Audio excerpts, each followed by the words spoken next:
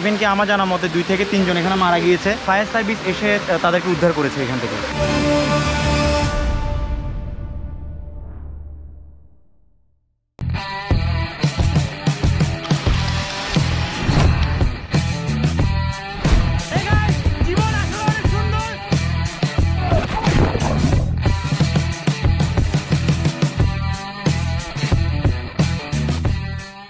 Hey guys, Assalamualaikum, Fahim from Novo Rosh and welcome to my YouTube channel. Guys, প্রথমত blog শুরু করার আগে বলে দিতে চাই আজ 28শে মে, আজ আমার বার্থডে। পৃথিবীতে এই দিনটাতে আমি জন্মগ্রহণ করেছিলাম এবং ধন্য, অনেক ভালো লাগতেছে বার্থডে। অ্যান্ড আবার খারাপও লাগতেছে, এই যে একটা মহামারী চলতেছে, অনেকগুলো প্ল্যান থাকা সত্ত্বেও, অনেক কিছু করার ইচ্ছা থাকা সত্ত্বেও পসিবল না। বাট এখন আমি কোথায় যাচ্ছি বা ভিডিওটা কী নিয়ে থাম্বনেল এবং টাইটেল দেখে বুঝেই গিয়েছেন। আপনারা হয়তো বা বলতে পারেন যে এই লকডাউনের সময় বা এই করোনার সময় আমি কেন ঝর্ণায় যাচ্ছি। প্রথমত আমি যেই ঝর্ণাটাতে যাচ্ছি, এই ঝর্ণাটা হচ্ছে আমাদের গ্রাম থেকে আমি যদি হেঁটে আসি তাহলে 5 থেকে 6 মিনিটের রাস্তা, 5 থেকে 6 মিনিট লাগবে। সো যেহেতু এটা আমার এলাকায় একদম আমার পাশে থাকার কারণে আমি নাপিত ছড়াটাকে চুজ করছি। আর আজকে আমার সাথে আছে আমার স্কুলবেলার ফ্রেন্ড জাহিন, মুনিম অ্যান্ড ওর ভাই ব্রাদার কয়েকজন। তো আমরা যাচ্ছি এখন, একে একে সবার সাথে পরিচয় করাবো। তার আগে আমার কিছু ভাই বোন আমাকে বার্থডে উইশ করেছে, দেন ওই ভিডিও ক্লিপটা আপনাদেরকে এখন দেখাবো। 1 2 3। হে গাইস, বল আসলে অনেক সুন্দর যদি আপনি তা সুন্দরভাবে উপভোগ করতে পারেন। Happy birthday to you Fahim ভাই। Happy birthday to you Fahim ভাই। হ্যাপি বার্থডে ফাহিম ভাই। Happy birthday. Happy birthday Fahim. Happy birthday Fahim ভাই, জন্মদিনের অনেক অনেক শুভেচ্ছা আপনাকে। হ্যাপি বার্থডে ফাহিম ভাই। হ্যাপি বার্থডে ফাহিম ভাই, জন্মদিনের অনেক অনেক শুভেচ্ছা জানাচ্ছি আপনাকে। হ্যাপি বার্থডে ফাহিম ভাই, many many happy Returns of the day. আজকে আপনার বার্থডে, আপনার জন্য অনেক অনেক শুভেচ্ছা, শুভকামনা। আমাদের জন্য এত সুন্দর সুন্দর আরো ব্লগ দিয়ে যান। তো কি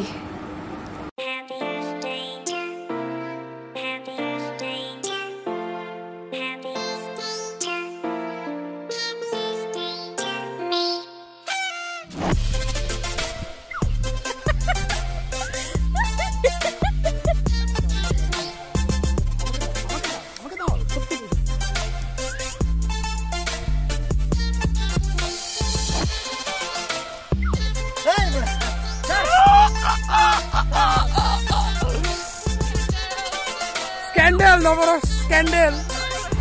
গাইস, পিছনে যে দুজন দেখছেন তাদের সাথে পরিচয় করাবো। এটা মুনিম, খুলো বাবা, আমার ছোটোবেলার স্কুল ফ্রেন্ড। অ্যান্ড এটা হচ্ছে জাহিন, স্কুল ফ্রেন্ড। হাই বলো। হাই। কিরে ওটা মেয়ে বলার মতো হাসছিস কেন? কিছু বলো। Happy birthday. Thank you, thank you. Jahin তুই বললি না কেন? Happy birthday Fahim. Thank you. Guys, নাপিত ছড়া সম্বন্ধে যেটা বলবো, নতুন করে তেমন বলার কিছু নেই। নাপিত ছড়া যারা এসেছেন জানেন নাপিত ছড়ার রূপ, নাপিত ছড়ার সৌন্দর্য। এবং নাপিত ছড়া যেটা আসার জন্য আপনাদেরকে বলবো কীভাবে আসবেন। ঢাকা কিংবা চট্টগ্রাম থেকে আপনাকে আসতে হলে যে কোনো বাসে আপনি উঠতে পারেন, ঢাকা চট্টগ্রামে যে কোনো বাসে আপনি উঠতে পারেন। চট্টগ্রাম থেকে আসতে হলে আপনাকে এখান থেকে উঠতে হবে বাসে। অ্যান্ড এখান থেকে 2020 সালের 28শে মে পর্যন্ত এই মুহূর্তে ভাড়ার রেটটা হচ্ছে লোকাল বাসের 40 টাকা। আর একটা ডিরেক্ট বাস আছে যেটার নাম চয়েস, ওটা 80 টাকা নেবে, ওটা বারিয়ারহাট পর্যন্ত যায়। অ্যান্ড আপনাকে নয়দুয়ার বলতে হবে বাসের অ্যাসিস্ট্যান্ট বা ড্রাইভারকে, ওরা আপনাকে নয়দুয়ার নামিয়ে দিবে। অ্যান্ড ওখান থেকে আপনি পায়ে হাঁটা পথ ধরতে পারেন। শুকনো মৌসুমে আপনি রিক্সা নিয়ে বা টমটম নিয়ে আপনি রেল লাইন পর্যন্ত চলে আসতে পারবেন। এর পরবর্তীতে মেঠো পথ। সো এটাই একদম ইজি, চলে আসতে পারেন। আর আজকের ওয়েদারটা জোস। আর আমরা পাহাড়ের প্রায় কাছাকাছি চলে এসেছি। সকালের সূর্য মামা ওই যে আকাশে দেখা যাচ্ছে, আর ওয়েদারটা অনেক জোস।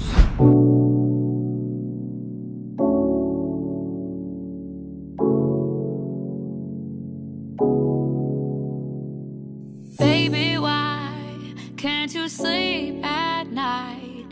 Tell me lies, I just wanna know the truth. Do or die, is it me or is it you? Is it you?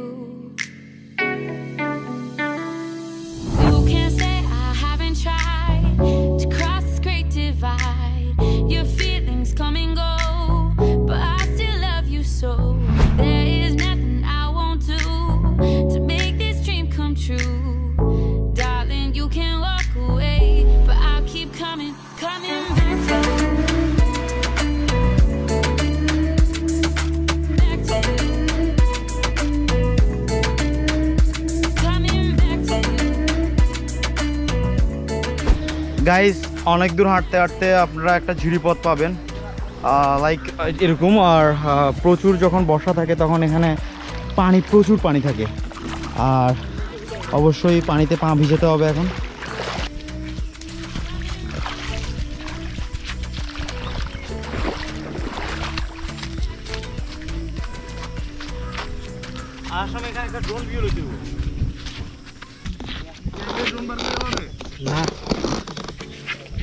Guys আমার পিছনে যে ঘর বাড়িগুলো দেখছেন এটা হচ্ছে ত্রিপুরা পাড়া। এই সাইডটা এটা হচ্ছে ত্রিপুরা পাড়া, ওনারা এখানে বসবাস করে আজকে প্রায় অনেক বছর ধরে।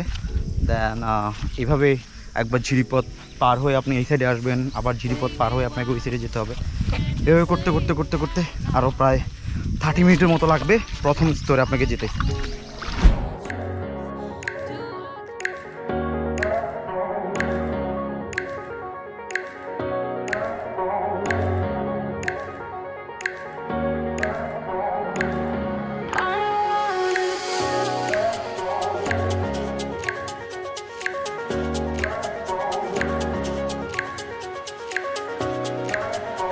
একটা কথা বলতে চাই, আপনারা যারা ঝর্ণায় আসবেন একটু সেফলি চলাফেরা করবেন, বিশেষ করে বর্ষাকালে। এখানে যে পাথরগুলো দেখছেন এগুলো প্রচুর স্লিপ থাকে, অ্যান্ড এই পাথরে যদি আপনি হঠাৎ করে পড়েন দেন আপনার মাথা, হাঁটু বা যে কোনো একটা ফ্র্যাকচার হতে পারে। অ্যান্ড এই জায়গায় যদি আপনার কোনো শরীরে কোনো কিছু ফ্র্যাকচার হয় বা কোনো কিছু কেটে ছেড়ে যায়, ভালোভাবে ইনজুরি হন, দেন আপনাকে এখান থেকে বের করাটা অনেক টাফ হয়ে যাবে। বিকজ এখানে কোনো গাড়ি আসবেন, অ্যান্ড আপনার সাথে যারা আসবে তারাই আপনাকে এখান থেকে উদ্ধার করে নিয়ে যেতে হবে। তো চিন্তা করেন একবার, অনেক একটা রিস্ক, তো একটু কেয়ারফুলি চলবেন।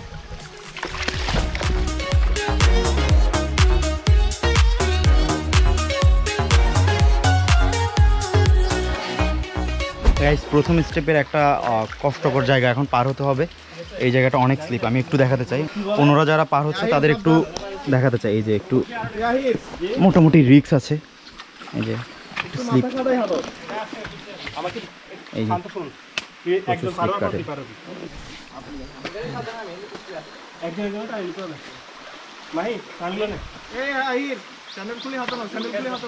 আমার পা এমনিতে ভিজা, আমি যাচ্ছি এখন। এই যে স্লিপ কাটছিলাম, একটুর জন্য বেঁচে গেলাম। এখন মোবাইলটা দিতে পারো, মোবাইলটা দিতে পারো ভাইয়া, এখন সমস্যা নেই।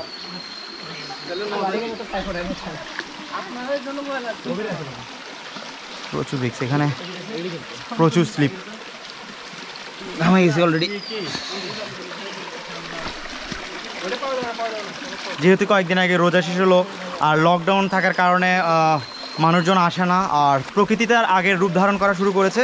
প্রচুর পরিমাণে শেওলা জমা সৃষ্টি হয়েছে, যেখানে আগে মোটামুটি পরিষ্কার ছিল ওই জায়গাটাগুলোতে এখন শেওলা জমা শুরু হয়েছে। তো আমরা এই ধাপটা ক্রস করবো এখন। আমরা প্রথম ধাপে চলে এসেছি, সামনে প্রথম ধাপ। এই সাইড দিয়ে নামতে গিয়ে জাহিদ তাদের ক্যামেরা যে ট্রাইপড ছিল, ট্রাইপডটা হারিয়ে ফেলেছে, এখন এটা খোঁজ চলতেছে। সো এই জায়গাগুলো একটু পার হওয়ার সময় সাবধান, অনেক স্লিপ থাকে। নাও গাইস এখন আমরা নাপিতছড়া যে প্রথম স্টেপে চলে এসেছি। যে ধারণাটা করেছিলাম গতকাল এবং বিগত 2 দিন ধরে বৃষ্টি হয়েছিল, আমি মনে করেছিলাম আরও পানি থাকবে, বাট যে বৃষ্টি হয়েছে পাহাড়ের মাটি বা পাহাড় ভিজার জন্য মনে হয় যথেষ্ট না, এটা আমার ধারণা মনে হচ্ছে। কিন্তু এখানে অনেক পানি থাকে, সেই পরিমাণে পানি নেই। পরিবেশটা পুরো গ্রিন হয়ে আছে, বাট পানি তেমন একটা নেই। বাকিটা উপরে গেলে বোঝা যাবে, উপরে গেলে যদি পানি পাই আর কি। গাইস এমন একটা জায়গায় এসে বসলাম, আমি আপনাদেরকে একটু সতর্ক করতে চাই। এটাকে টুপি কাটা কুম বলে। আমার পিছনে যে জায়গাটা দেখতেছেন এটা খুবই রিস্ক এবং ডেঞ্জারাস।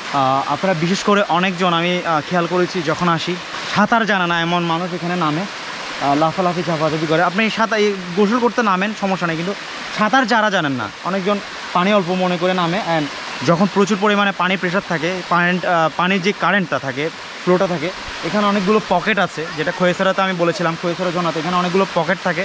তো আপনি সাঁতার না জানলে পানির প্রেশারে ওইসব পকেটের যদি ঢুকে যান, আপনি ওখান থেকে বের হতে পারবেন না। আর এই সাইড দিয়ে যে জায়গাটা দিয়ে উঠে, এই জায়গা থেকে পোষা গরু, ছাগল অনেক কিছু এখানে পড়ে মারা গিয়েছে। ইভেন কি আমার জানা মতে 2 থেকে 3 জন এখানে মারা গিয়েছে পড়ে, অ্যান্ড ফায়ার সার্ভিস এসে তাদেরকে উদ্ধার করেছে এখান থেকে। তো যে কোনো ঝর্ণায়, পাহাড়ি যেই অঞ্চলে যান না কেন, যে জায়গাটা আপনি চিনেন না বা যে জায়গার সাথে আপনার অ্যাডজাস্ট নেই বা যে জায়গার সাথে আপনি পরিচয় নাই, ওই জায়গাতে একটু সেফলি চলবেন। তো এটাই এখন কিছু এরিয়াল ভিউ নিব।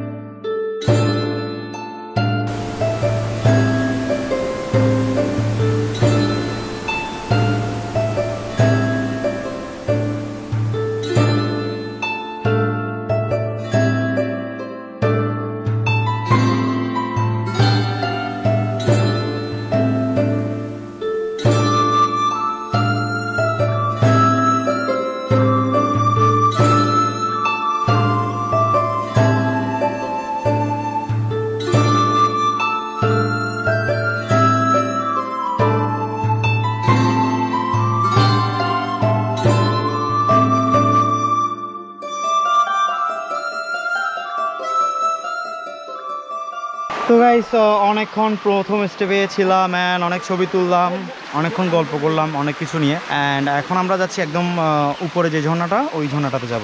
উপরে আর দুইটা ঝর্ণা আছে, আমরা দুটোটাতে যাব না, আমরা একটাতেই যাব, যেটা সবচেয়ে সুন্দর ওটাতে যাব। সো এখন উপরের দিকে।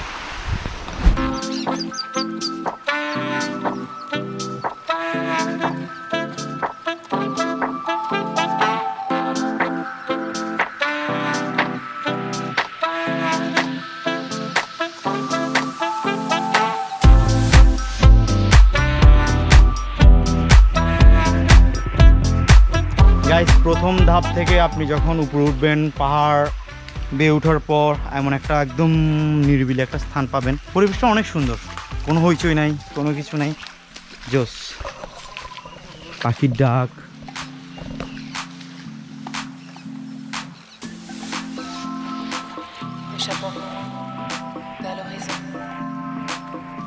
কই কমলা, কই কমলা পাইছো তুমি?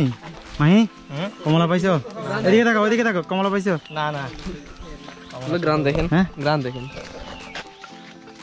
এটা তো নেশা হয়, পুরো মাথা ঘুরাচ্ছে, নেশা পুরো নেশা। এটাতে কোনো গ্রান ছিল না, এই এটাতে কোনো গ্রান ছিল না। তাহলে কি দাদা আমার না আগে ডিবি জ্যাম হয়ে গেছে, আমি গ্রান পাচ্ছি না কেন?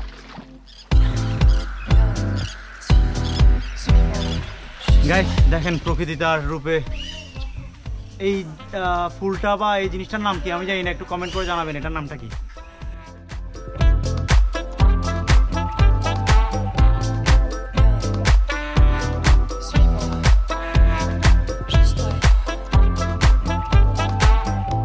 গাইস কিছু দূর আসার পর একটা প্লেস পাবেন যেখানে একটা বাম সাইডে আর একটা ডান সাইডে। আমরা এখন ডানে যেটা আছে ওটাতে যাচ্ছি। গাইস এখন আমি যে জায়গাটাতে দাঁড়িয়ে আছি এটাতে আমার প্রায় 2012-13 অনেক স্মৃতি আছে।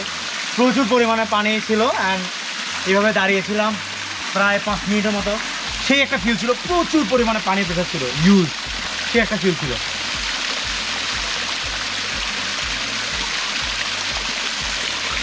অ্যান্ড আমরা এখন উপরে যাচ্ছি।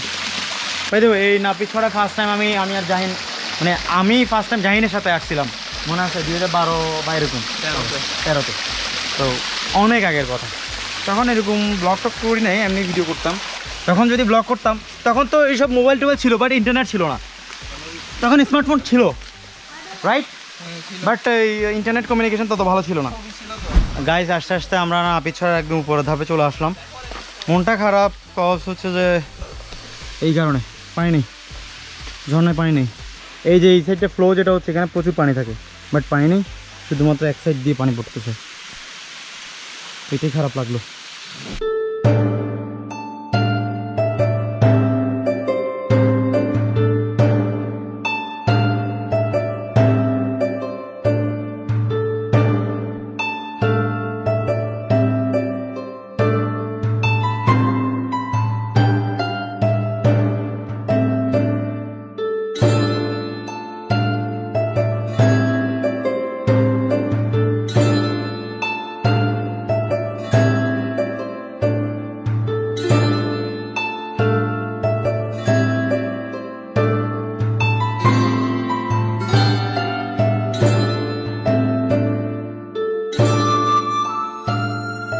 গাইস, আসলে গতকাল হঠাৎ করে মনটা এত খারাপ হয়ে গিয়েছিল বলার মতো না। কজ যে নাপিত ছড়াকে আমি 1.5 বছর 2 বছর আগে দেখেছিলাম, বা নাপিত ছড়া সম্বন্ধে আমার যে আইডিয়াটা আছে, যেই পরিমাণে পানি থাকে বা যেই পরিমাণে একটা ন্যাচারাল বিউটি থাকে, ওই জিনিসটা আমি পাইনি। এমনিতেই পাহাড় গ্রিন গ্রিন ছিল অ্যান্ড আমি যেটা চেয়েছিলাম সেটা পাইনি। তবে হয়তোবা আমার কাছে খারাপ লেগেছে, বাট আমি বিশ্বাস করি যে আমি যে কয়েকটা এরিয়াল ভিউ দেখিয়েছি আপনার কাছে অনেক ভালো লেগেছে। অ্যান্ড ঠিকমতো যদি বৃষ্টি হয় নাপিত ছড়া নিয়ে আমি বেস্ট একটা ব্লগ করব।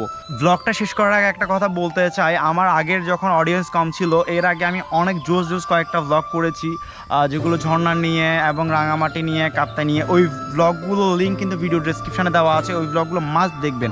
আমি একদম অন্তরস্থল থেকে বলতেছি, আপনার অনেক অনেক অনেক ভালো লাগবে। তো এটাই বলবো যে আপনি যদি আমার চ্যানেলে নতুন হয়ে থাকেন, প্লিজ সাবস্ক্রাইব করে দেন। অ্যান্ড অলরেডি যদি সাবস্ক্রাইব করে থাকেন, অসংখ্য ধন্যবাদ। তো দেখা হচ্ছে নতুন কোনো সময় নতুন কোনো ব্লগে। ততক্ষণ পর্যন্ত ভালো থাকুন, সুস্থ থাকুন।